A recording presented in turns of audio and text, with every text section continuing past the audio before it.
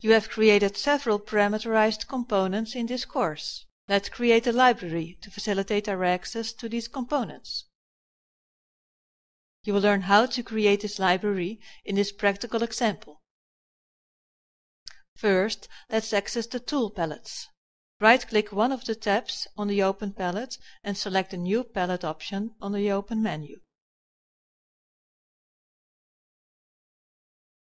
Name the new palette and press Enter to confirm it.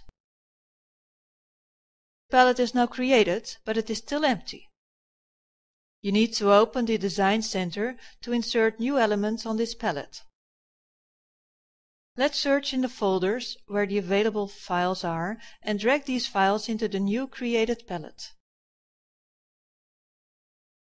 This way, you can easily create palettes which contain parameterized components used for a great number of layouts. It is so simple to insert these elements on palettes. Just select the element you wish to use and drag it into your drawing. This is how an inserted element becomes a block. Double-click the name of the element to open it in the dialog box displayed on the list and confirm the action.